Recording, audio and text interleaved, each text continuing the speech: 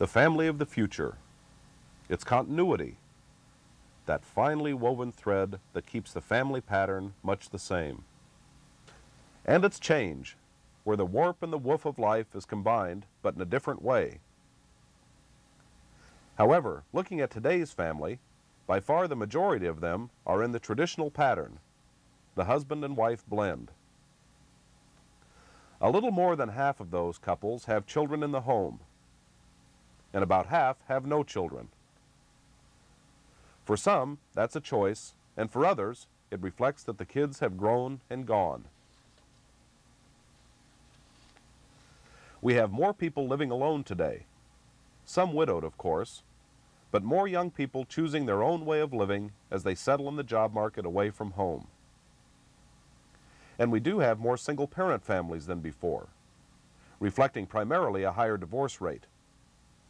But this is still a small percentage of our total family units. And then there's that category called other. Again, a small percentage. But here's where the unmarried couples, the communes, the convenience-type living arrangements fit in. All family patterns are much the same in one sense or another. And no matter what our family makeup is, we all have about the same pathway toward growth. It's a double-track path, if you will, and we need both of them for balance as we go. One is for our own individual growth, our identity, or self-concept, well-trodden throughout life as we learn, seek, want, change. The other is for our family growth, giving stability and balance to our stride down life's path. It dips in and out of the dependency we all have for each other. That interdependency woven with adapting, caring, growing, changing. How does a family weave these threads of interdependency throughout their circle of life? We asked them, and willing to share some of their concerns with you are the Mollendorfs, a reconstituted family, his, hers, and theirs, with both parents employed. The Smiths, also a second marriage family, and both working outside the home. The Watermans, a traditional family makeup. He teaches, and she used to, but is a full-time homemaker now. The Robinsons. He just finished some schooling, and she's a daycare provider at home. The O'Briens. Her husband was at work the day we were there. The Waldschmidts. Her husband, too, was at work. And two single-parent families, Suzanne Boyd and her son Bill, and Jeff Brightman and his son Scott. These are the families that will help us take a look at ourselves and some of our concerns as families. And are we the adapting, caring, growing, changing family of today?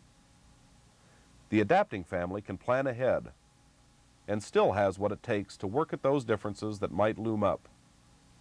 We usually talk things over. You know, when something will come up, we'll talk about what we think and what kind of behavior we want, you know. The kids know that in the morning when they get up, they go to the babysitter, and one of us will pick them up whenever we're done. You know, whoever is done first picks up the kids. We don't think of it as a real hassle or problem. It's just something we live with. It's just the way we do. And we both worked since we've had children. That's the only way I really know how to adjust. Yep. Brian takes Emily to the sitter, which is only a block and a half away from us. And then he walks to school from there. Sometimes. Sometimes, yes. But if he's not taking her, then we'll walk her up or ride her bikes there. We visit with our friends about raising kids, but you know, a lot of them have kids the same age, and we don't know if they're doing the right thing either till it's too late. And then we see friends of ours who have their kids raised, and we don't. And we ask them, and they're not sure what they did. They're glad they did the right thing, you know. But as far as going to somebody for advice, I don't. I think the only thing you can do is just give it your best shot and do what you think is right.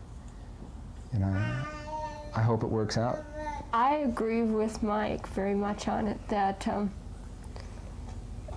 know, you can only go so much with what your friends have done, you know, whether you believe it's right or wrong. You've got to decide for yourself if this is the right thing to do with your children.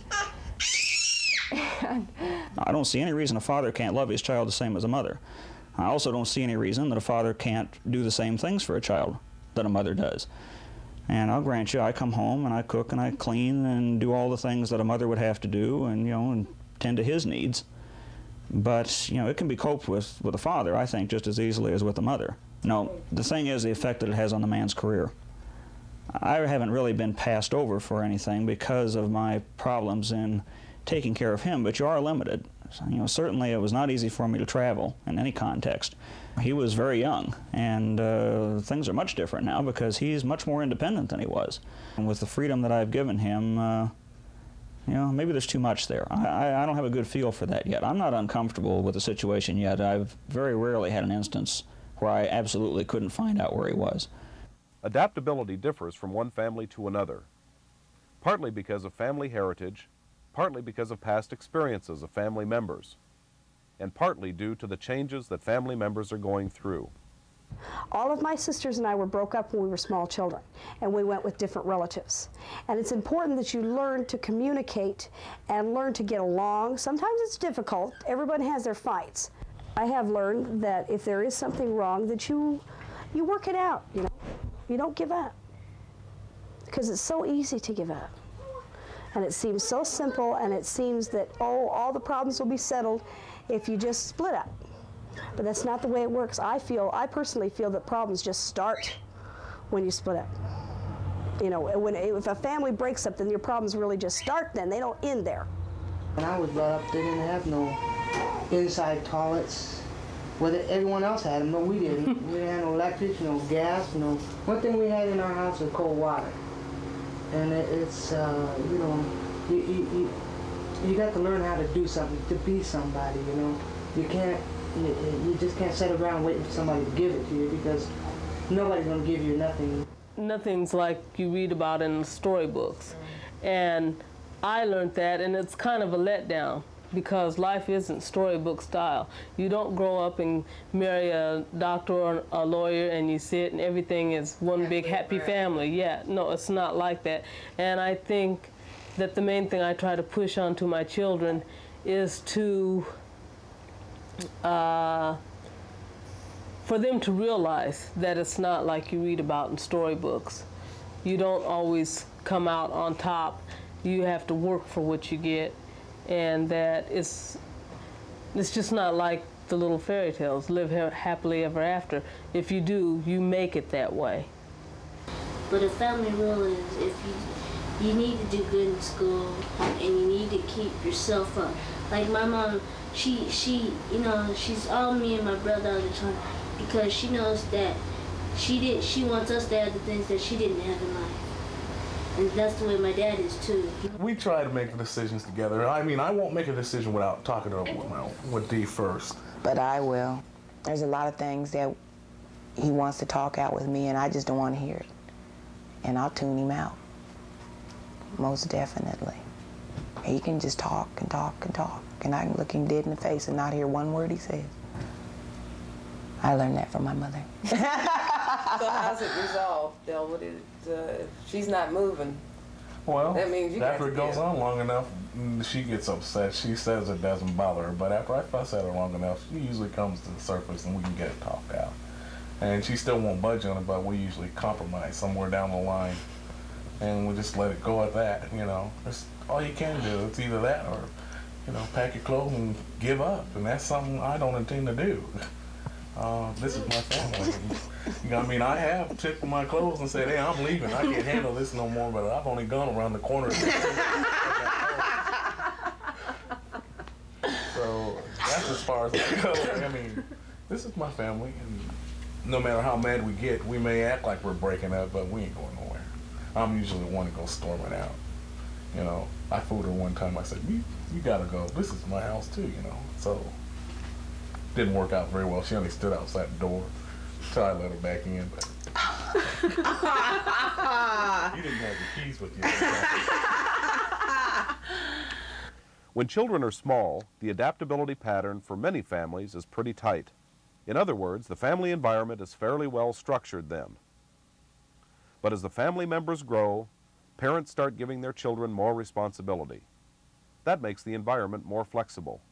We'd have them come home first thing, do their homework, get it out of the way, then do their chores, and they're free the rest of the evening. They've got all the necessities finished. Didn't always work out that way, so I just made up, because they'd always say, I forgot. So finally I said, this is a good way not to forget. I'll write them down. You guys will know they're there to look at.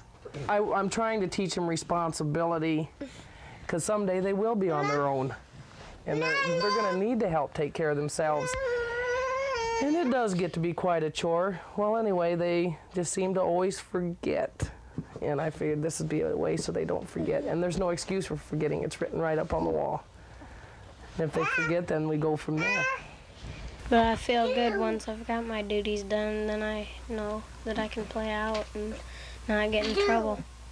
I just want them to learn responsibility and be able to be organized, because they are going to be on their own someday. Well, I don't know. When you have 5 children in your home and you have them involved in music activities, in sports activities, just keeping the laundry up and a little bit of dirt out of the corners and enough food on the table.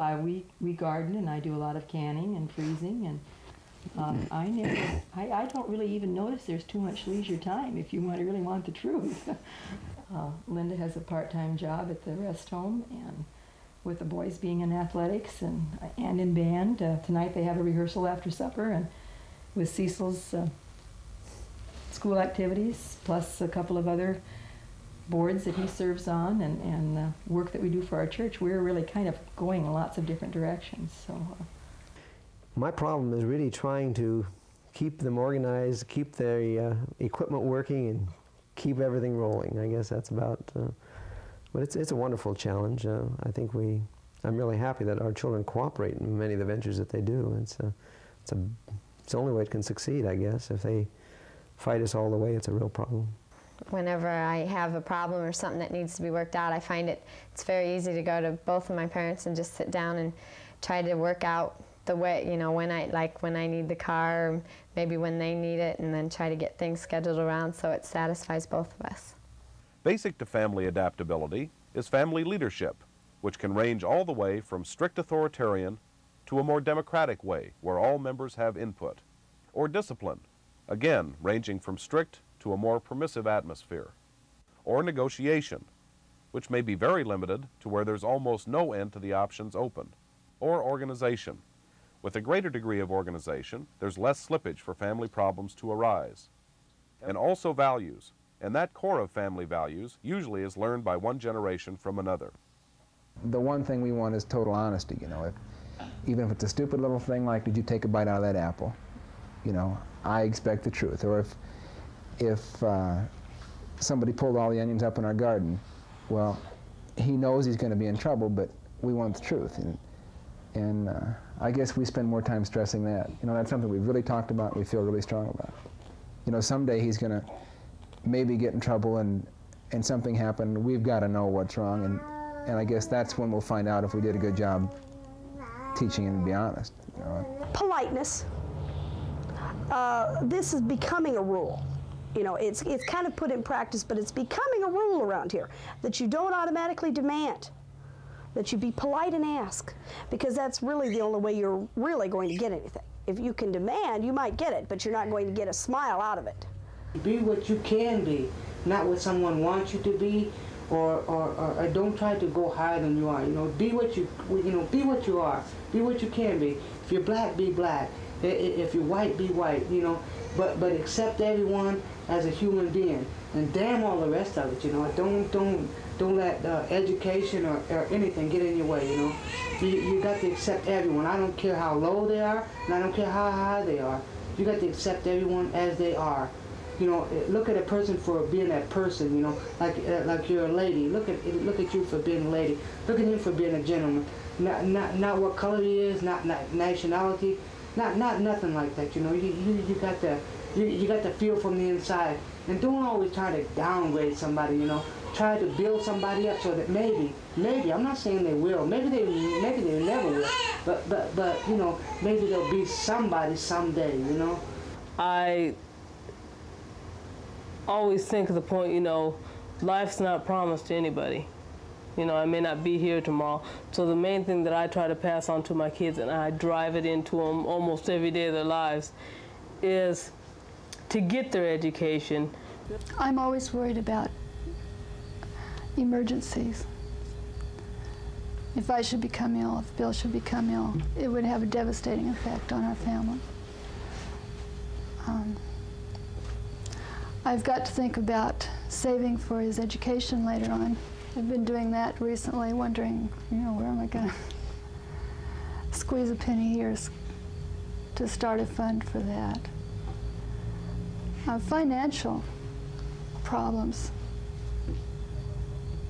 I worry about. Well, I think that's a real problem today with young families, is becoming dependent on the two salaries. If something should ever happen to one of them, they're just out of luck. There's no way they can survive on one salary.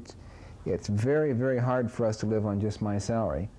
And I don't pretend that we do it, but we use a lot of Donna's salary too. But like, we planted a garden, and I have been canning and freezing things. You know, that way I think it saves a tremendous amount on our food bill. We've got absolutely nothing saved for the kids' education right now. There are a lot of other things we need to save money for right now. As far as kids' education, that's the thing that bothers me. I don't know what we'll do when that time comes.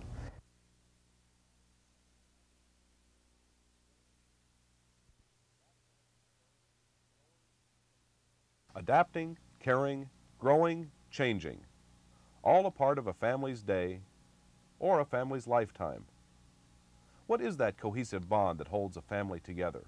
Well, we've never called them a council meeting, but I guess we do try to, at least once a day, have our family together around the table sometime or another, and I like to hear their problems, their challenges, and of course I like to feel that we at that time can give them a little advice and hope that they can choose to follow it if that advice seems suitable to their situation. But I'm sure we don't do enough of it, but we'll keep trying. I think one of the ways that we sort of have a cohesive feeling in our family is that everybody works together at our home. I mean, my boys do laundry, and they do dishes and sweep floors and vacuum, and as well as the girls. And the girls help on the garden, and they do some of the lawn mowing. And oh, you even had them involved in canning this yes. summer. No, I have a lot of family support. The kids help me wash clothes and fold them, and they carry them upstairs and put them away. Mike does a lot of help with housework for me. You know, if there's something that needs to be done and I'm not here, I can depend on them to help me in that respect. But usually we work together in getting things done. Meals are usually very simple.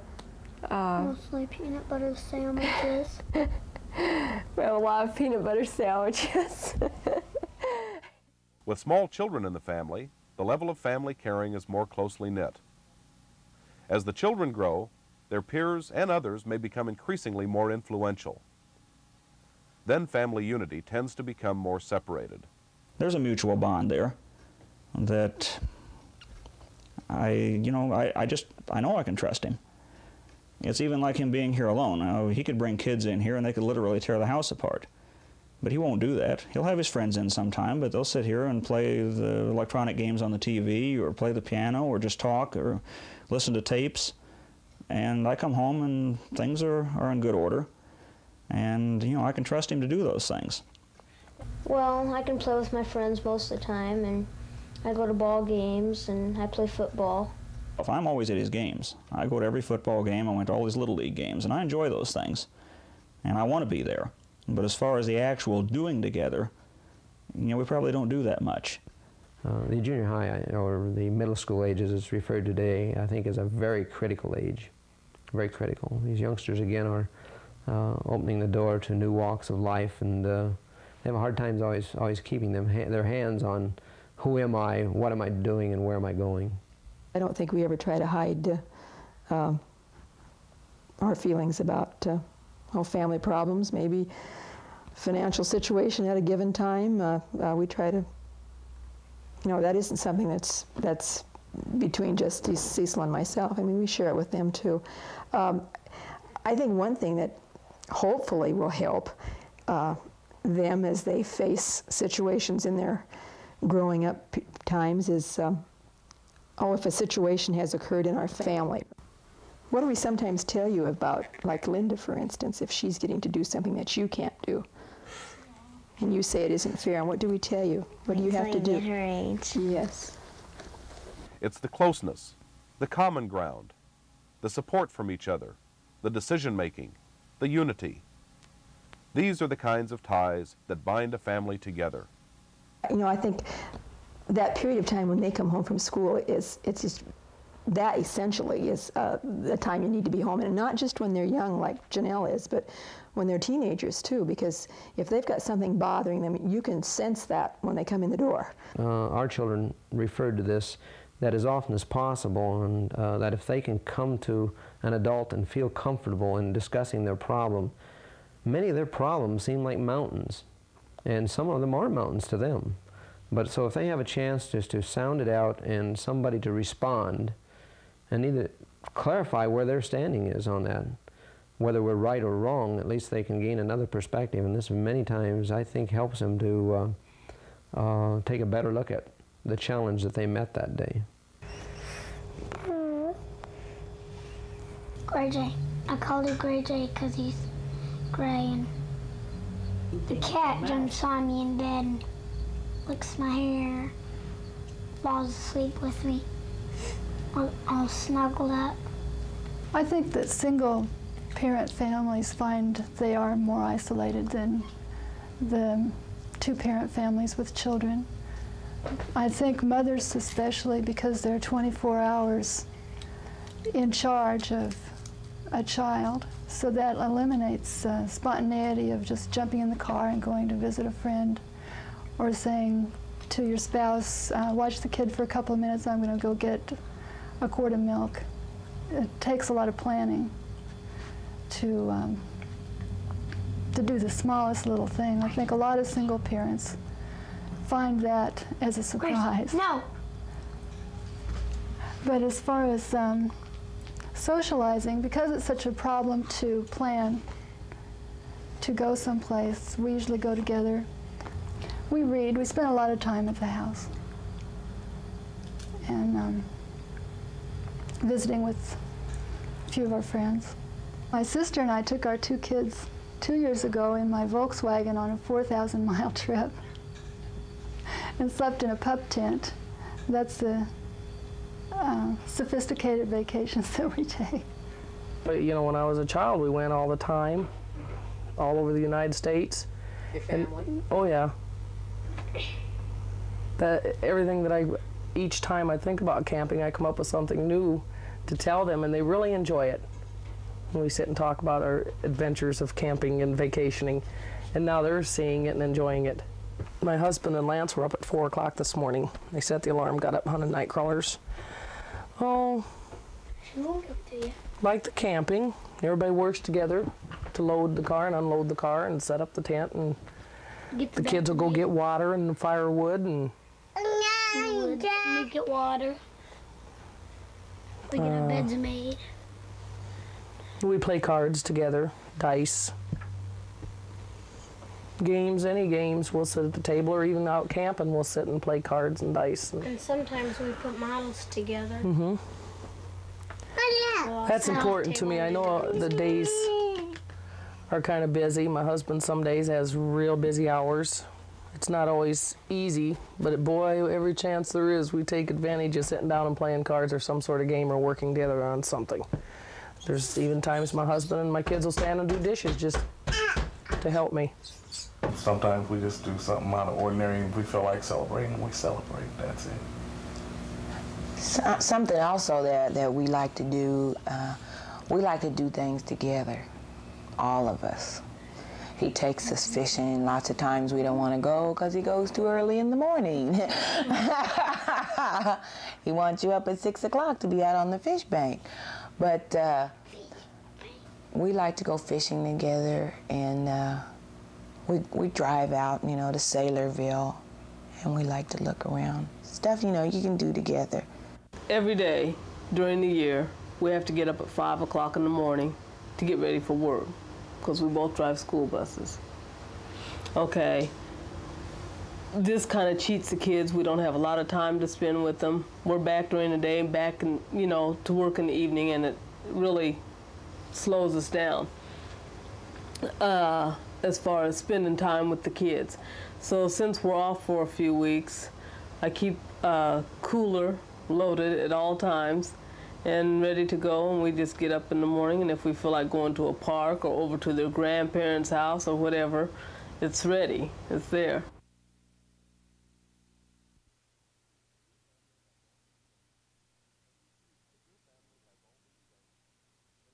If your family has all these things, then you do have a true family indeed. And true, too, is that the picture taken today of your family will never be the same as the picture taken tomorrow. The family is never static. It's forever changing. Its members grow in many ways, like it or not. Then my children stay children. I don't want them, you know, I guess that's everybody's, they think, well, I can hardly wait till they grow up, but I've pictured it in my mind, and I really want to keep my children little as long as I can. I guess my life, everybody's told me, surrounds around them. You know, in a few years, we haven't got that many left. You know, he's in 6th grade, he's got 2 years of junior high and 4 years of high school, and then he's on his own. And then I will come home to that empty house. And I've got to start look forward to the day that I don't come home to that empty house. So I was very content to just be raising him between the ages of 4 and 10 or 11 or so forth. But now that he's old enough to look after himself somewhat, I've got to start to look after myself somewhat. Me. Hello. I think me. I don't ever want to change. I'm a kid at heart. I want to stay that way. Because I like fooling around, messing around. And my boys, I don't ever want them to change, but I know they will. They'll grow up and they'll change.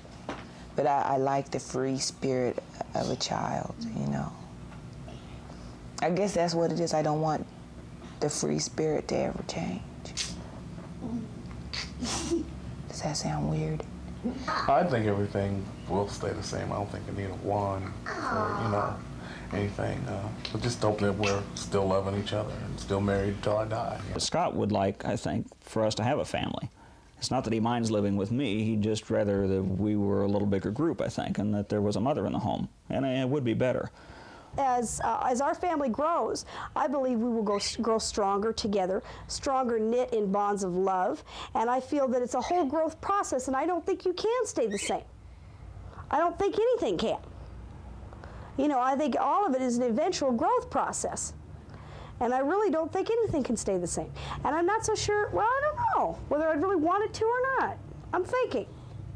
We're a much more easygoing family. Now, 4 years ago, the only child was Amy. She would have been 2 at the time. And we just have learned to communicate better. My husband and I have.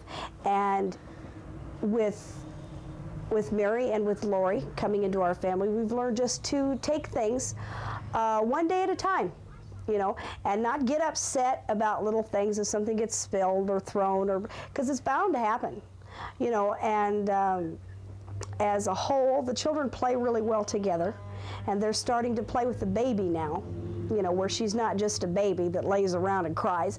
They're starting to involve her in her activity, you know, in their activities, and they've started to. As a family, where the children are getting to the age now where we can really talk to them, and we sit down and talk a lot. We sit down and read a lot. But 4 years from now, I would say, I'm not really certain if we'll be financially any better off. If we are, that's fine. If we're not, that's okay too. Either way, it'll be all right. I feel 4 years down the road, we will be, I hope, an even closer family, where we, as the children start to age a little bit, we start getting into physical as well as communication activities with them. And because Lori will be at that age where we can all go swimming together, or we can all go bicycle riding or something together. You know, 4 years from now, there are a lot more things that we can all do together than we can right now. I just feel personally that 4 years from now, we will be even happier than we are now.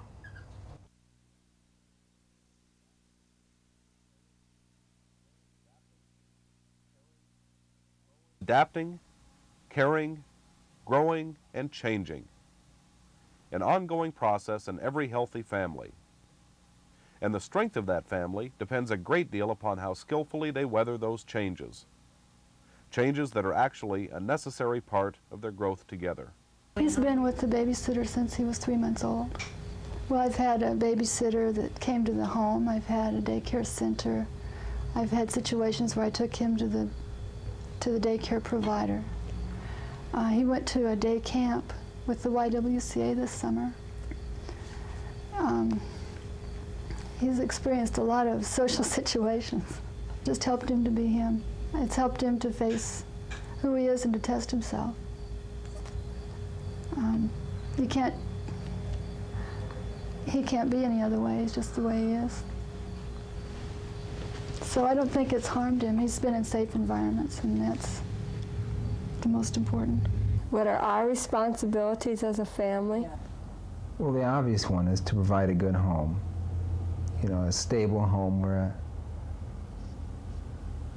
a kid can grow up knowing that, you know, it's always going to be there, and his parents are always going to act reasonably responsible. And those things. A place where a child can come back to for support, help if needed. I remember what my parents did, and I guess I didn't turn out so bad, so I kind of use them as my guide. I think everybody does that. You know, you remember what you did as a child and how you felt, and you react to some of the things that your children do as to, well, my folks did this to me when I was young. You know, this just isn't acceptable type thing, behavior. So I guess you relate to how you were raised very much. We were both raised on farms, so it's, you know, it's a lot different. Yeah. Yeah. You know, because they have their friends right here. You know, in our lives, it was a big day when we got to go to town and play with our friends. And if we got to take our bicycle in and ride around town with them, that was unbelievable. You know, where do they live with that every day? We didn't have the peer group pressures and problems that I think Brian and Emily and Jenny are going to have, just because they're exposed to them so much more. I know Brian probably thinks we're horrible sometimes when we tell him he can't go across the street and play with the other kids. But sometimes there's a point where I think a child should stay home and play with his own things. We got a lot of things to do in our yard. You know, we have a lot of things for kids to do outside. And like that, I don't think it hurts him to work once in a while. He has jobs to do, and when I'm out working in the yard, he very often comes out and helps me. Sometimes not always voluntarily, but, you know, nonetheless, I don't think it hurts a kid to know how to work either. When I come home and find the bed unmade, I should go out and get him and make him come in and make the bed.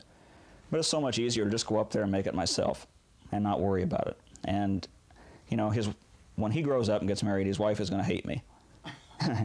He drops his clothes on the floor, he leaves his bed undone, the towels are on the floor in the bathroom, the drawers are open, that sort of thing.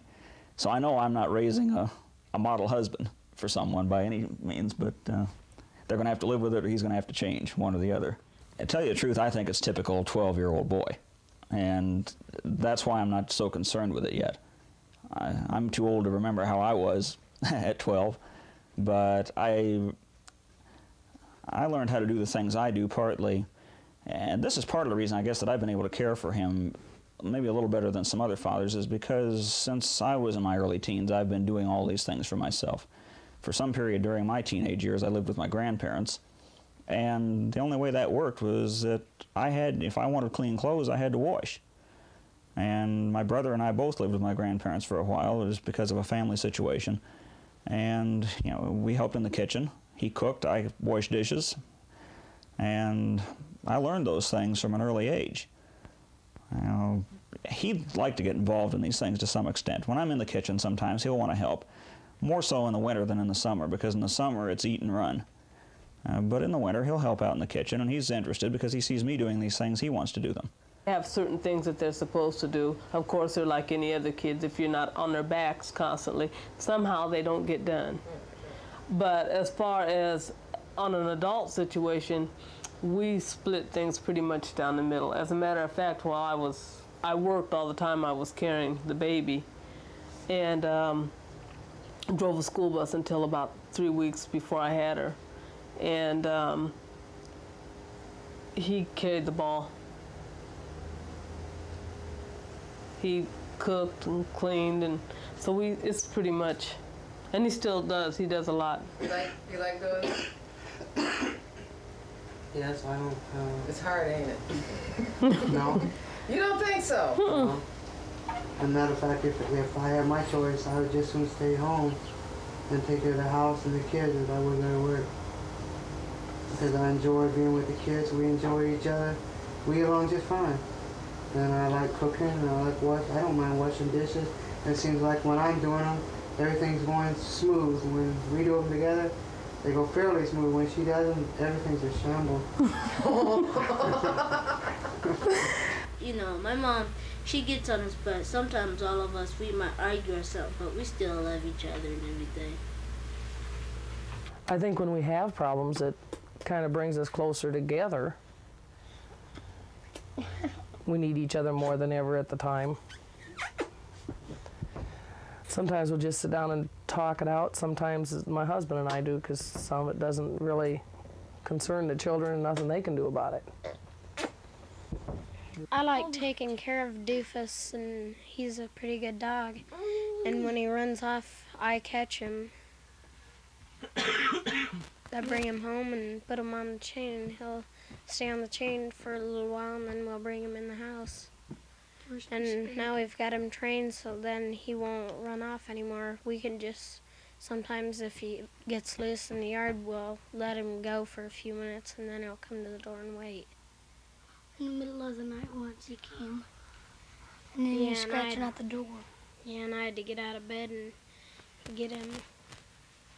My children will always be there, even after they've grown. I hope they come back and remember who I am. But I think my children are most important. I was out shopping one day with a girlfriend about 4 years ago, and we was looking at posters and this and that. And of all the posters I had seen, I spotted that one, and that is the way I've always felt. I've just never been able to put it into those words.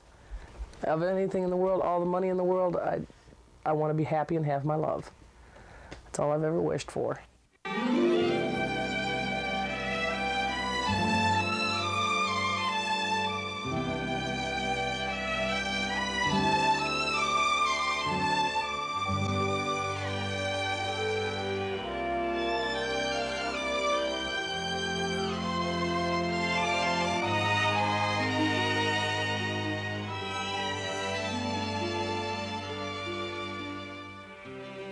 Sunday. It's hard to believe, after so noisy a Saturday night, that it can be so quiet now. There were so many words I wanted to use last night. Words like tomorrow, together, and love. If I say, I love you, I want it to mean more than I love peanut butter or James Bond movies. I want it to mean I'm letting go for always. I've been afraid before, but I won't turn back now. I've never used the word love before. Never. But let's not talk about love. Let's talk about dogs or summertime. We can read the funny papers out loud, or go to the zoo, or just stay here like we are. Come out along the trees with me. You never knew my middle name. I never told you that. Do you know I can stand on my hands? Almost. There's probably a mole down your back that escaped my eyes in the darkness. We need to know it all. Everything that brought us to each other's arms. And why. All those mysteries we've saved for no one, we can give to one another. Where did the night go? Already it's Sunday. I love you.